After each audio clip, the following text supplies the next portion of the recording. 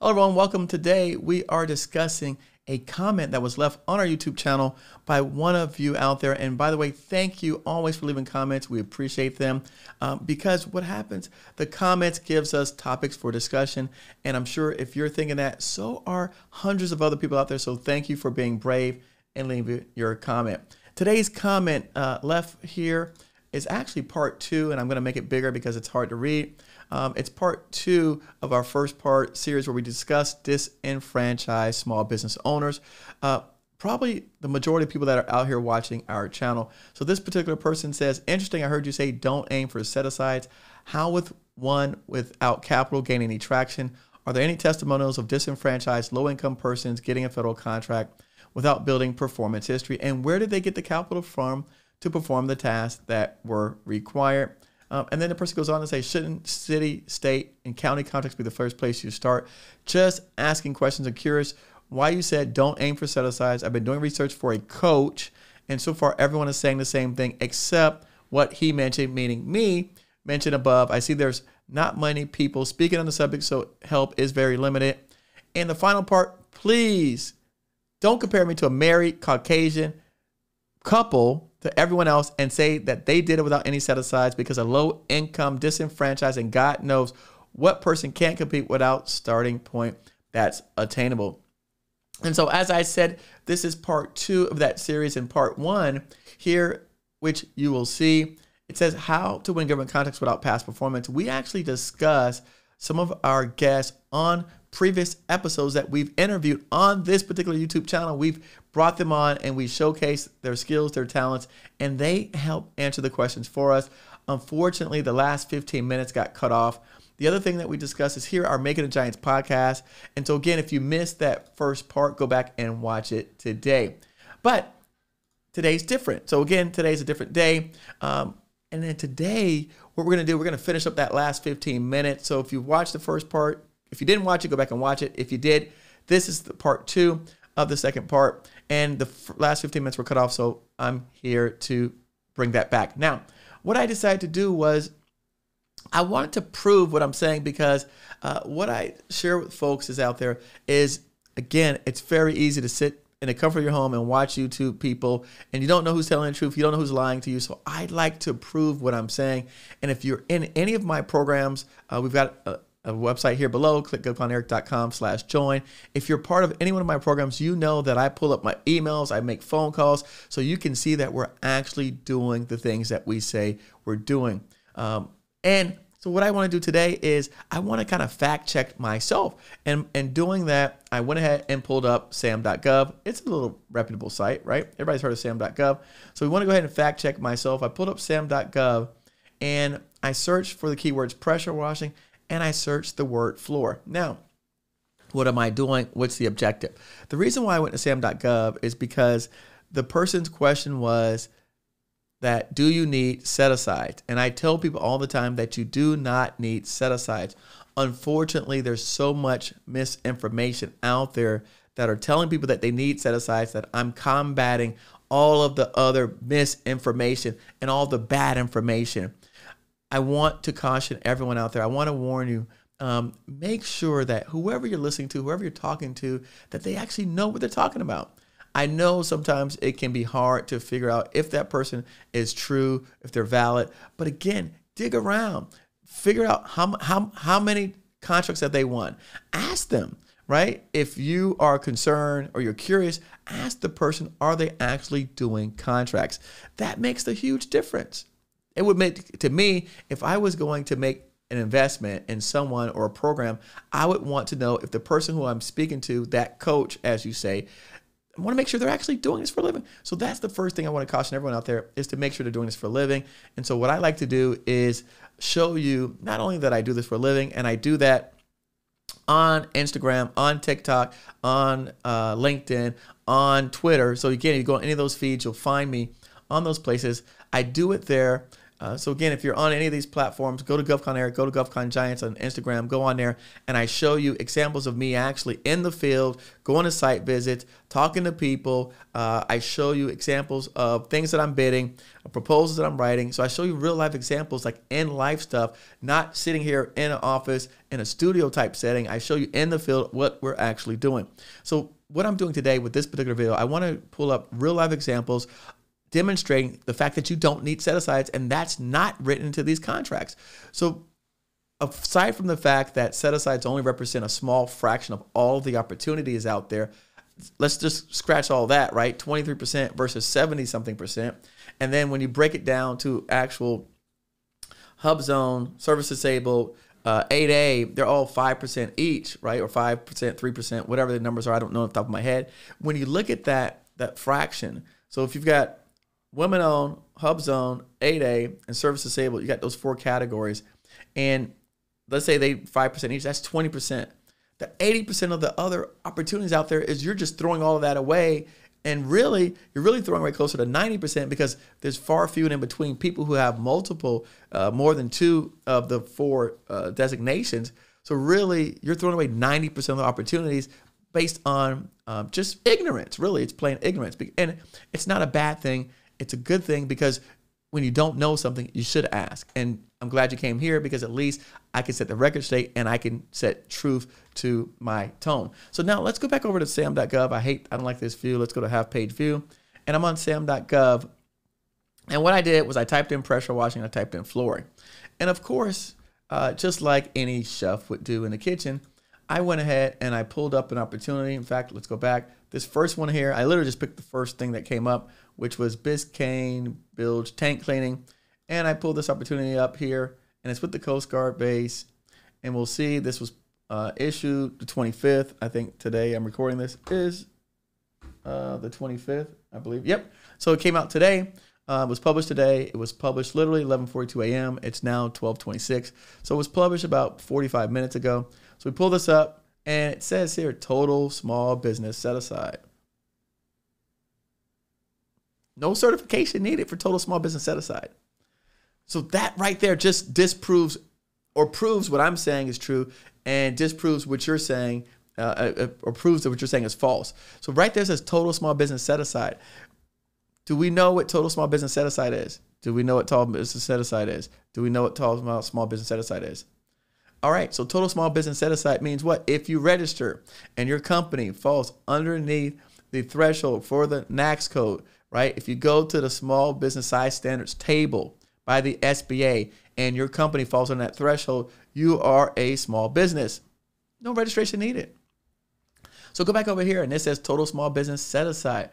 And you're going to find oftentimes that things are typically fall under small business set aside, not for any specific type of social economic category like 8A hub zone or women-owned or veteran. So you're going to find this more often than not when you're looking at small opportunities, which typically that's what we're pursuing. So total small business set aside, you're leasing and rental equipment. Here is, it gives you a synopsis, and there is one attachment here, PDF. And of course, I went ahead and pulled up that attachment. And the only thing on that attachment is this Far Smart matrix. That's it. So now let's go back over to the actual document, and it gives you a description of work. It says you here, this is a request for a quote, RFQ. All right. The solicitation document and incorporated provisions are included in the circular, which we just pulled up. It's anticipated that a competitive price purchase order shall be awarded as a result of the synopsis solicitation. All responsible sources may submit a quotation, which, if received timely, shall be considered by the agency. All right. And so it gives you the solicitation. It tells you what it is. It tells you your task. Bench cleaning. The following bilges need to be cleaned. High pressure wash. Remove oil, grease, contaminants. For both ballast tanks and bilges will take place this date. Tank cleaning. This is what it is. And that's it. And it says, all quotes shall be emailed to this particular person. Figure this email, no received no later than this date.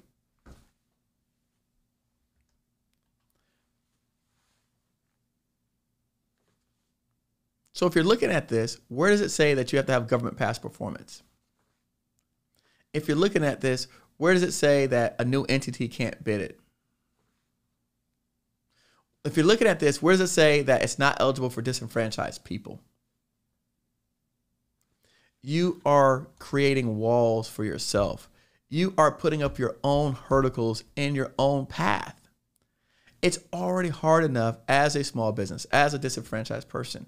It's already hard enough for you to then go out and make assumptions, false assumptions, or buy into false narratives that really you are perpetuating because of the type of comments that you're making out there. And so instead of seeking out and finding out, okay, what is actual truth, and looking, because again, I want you all to do your own homework, to do your own research. I did not say, believe me, I'm saying, do your own research. It's very easy. This took me 5 minutes to do. So go on here and do your own research. All right. So that's one example. We'll go on. Scrolling down, I put flooring in. There's some trailers and stuff. And the reason why I didn't pick some of these is only because there was a lot of attachments and documents. And I some of them had like 10 attachments, and it's a lot to kind of read through in a 20-minute video. So I picked some that had less attachments. So this other one, rental portable toilets and cleaning services, it sounds like a business or entity that a lot of small businesses get into, janitorial type services. This one happened to be rental portable toilets and cleaning. And the other thing that the reason why I like this particular opportunity, in fact, let me explain the first one. So I like this first particular one because this tank cleaning and pressure washing is the type of business or industry that a person that works with their hands, friends and family, this is a type of business, pressure washing, that is very little actual investment. So meaning that if you've got the equipment, which could be hundreds of dollars, if not maybe $1,000 or $1,500 worth of equipment, you could technically go out there and do this particular project. Or some of this equipment can probably be rented for less than a few $100s. And so now you're only depending upon manpower and labor to do this. And so that makes sense to me.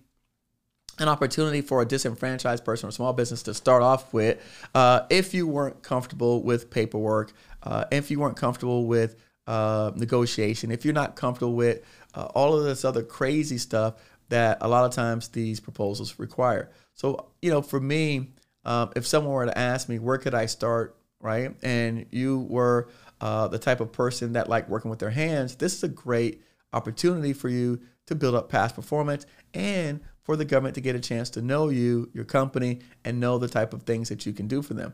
So that's another reason why I pull this up, because it's very, you really, if you don't have a whole lot of money, these are the type of opportunity that you can start off with small dollars and make an investment.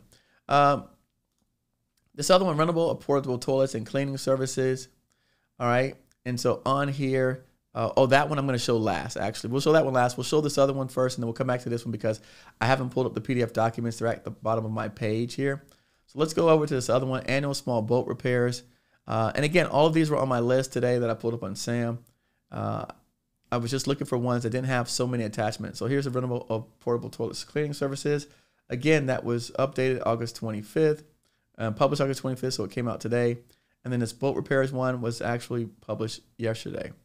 So, and then there's some more. I could pick this window washing contract in Indiana. So, this stuff is everywhere. So now let's go back. We did the tank cleaning one. So let's go over here to the small boat repairs. And let's see, combined synopsis solicitation. It says total small business set aside. Again, you're going to start seeing some of the same things. Maintenance, repair, rebuilding of equipment. Now, again, Eric, why did you pick this particular opportunity?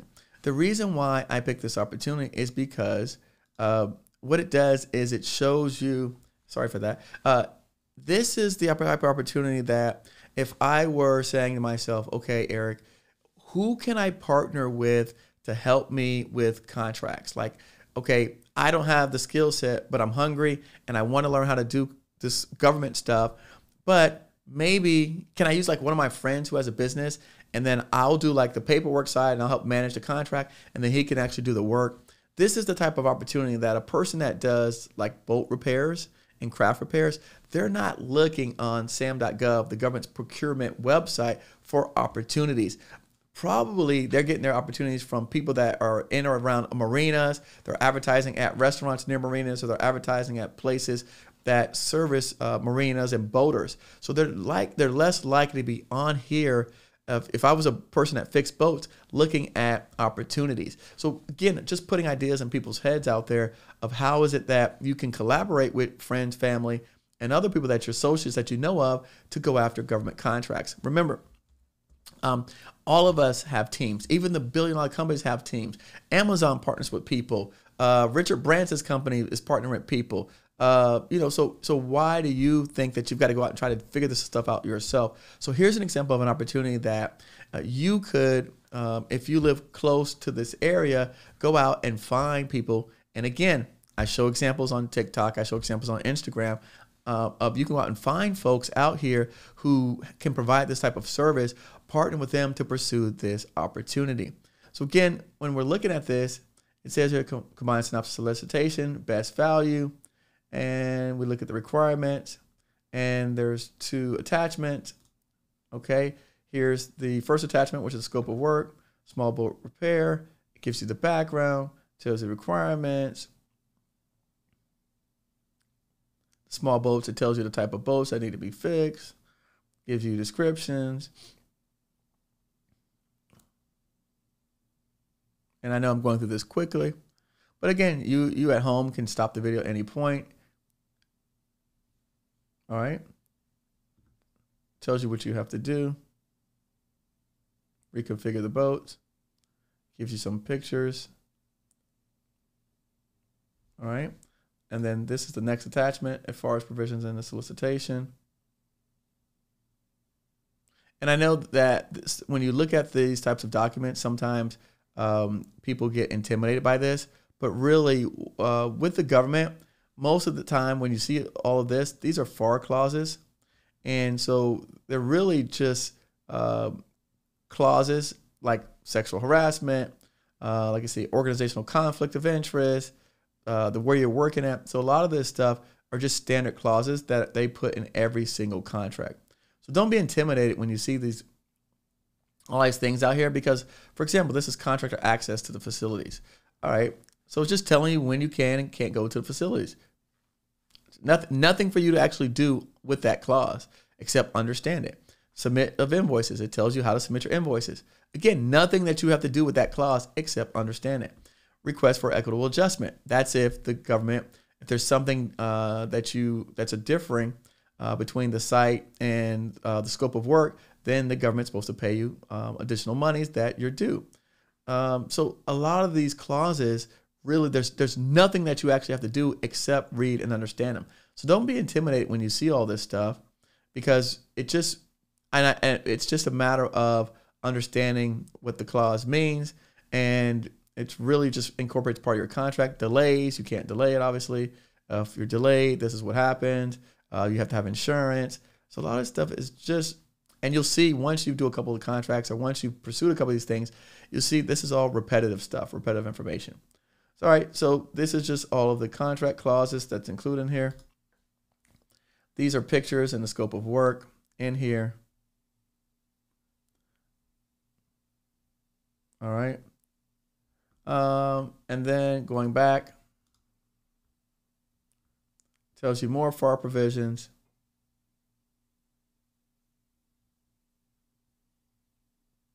Tells you best value.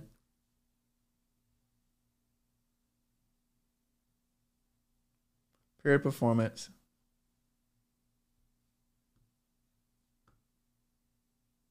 Okay. And again, nothing on here. Offers are due this date. They can be submitted by Smartsheet located at this location. For more information, email this particular person. So again, once again, nothing on this document says that you have to have past performance working for the government. Nothing in this document says that you have to have been in business for so many years. It's really, nothing on here makes you have to have a set aside.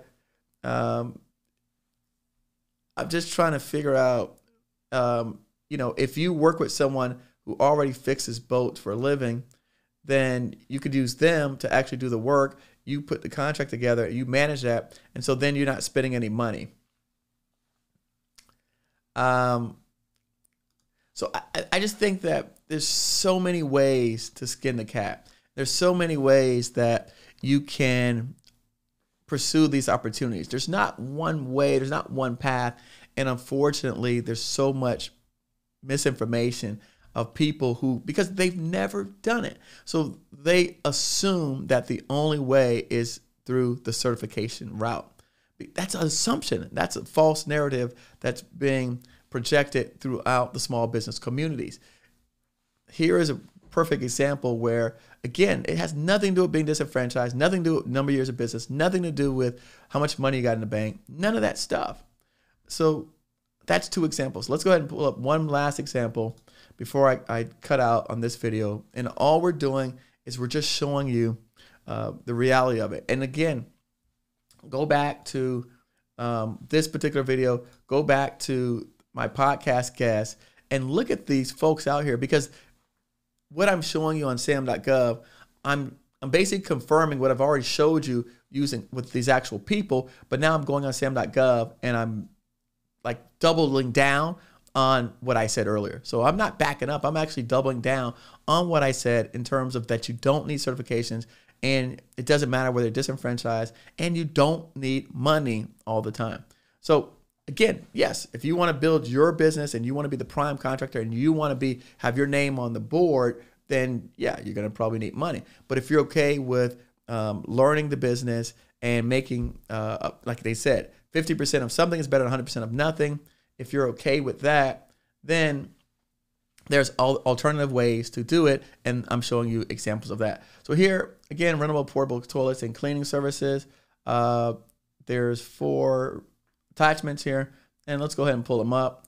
There's 1, 2, 3, and 4 attachments. This attachment, again, as we showcased before, clauses incorporated by reference. So these are FAR clauses. Nothing to see here. Let's go back.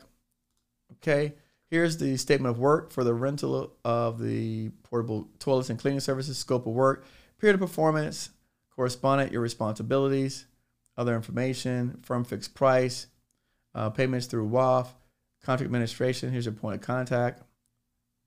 You must be registered in WAF to get paid. That's only after you get paid. Doesn't apply now. Okay, that's that. Here's your schedule of supplies and services. All right, so you list here, rentable portable toilets, hand washing stations, cleaning services, 1 time per week. It tells you your quote date, your vendor name, business address, DUNS cage code, representative title, signature. All right. And here's a combined synopsis, solicitation, RFQ number, the date, time, place, contract address, point of contact, set aside. Can I zoom into this? Set aside, not set aside. Uh-oh. It went somewhere. All right, went back. Okay. All right, set aside, not set aside. Competitive, unrestricted operation, duly authorized to operate and do business in Japan. I didn't even know this was in Japan.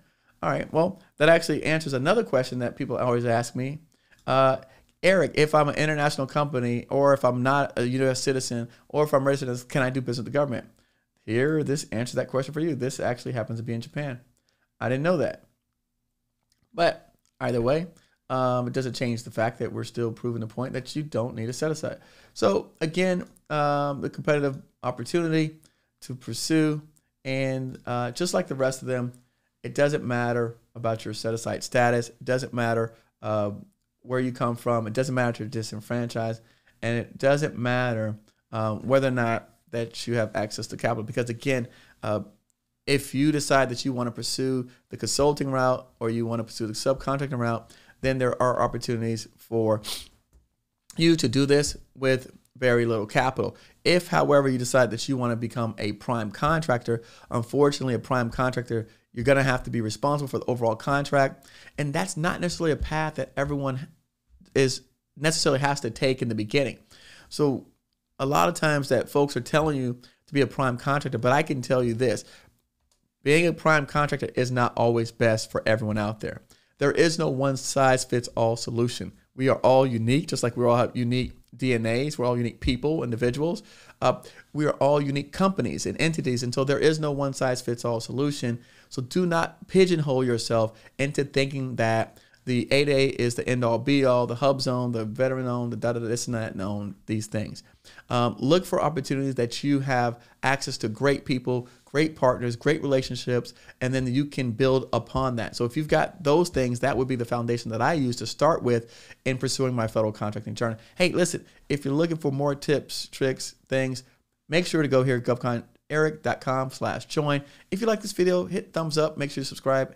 And if you've got a question, a comment, a concern, leave it in the show notes because I might just answer your question next. Thank you so much.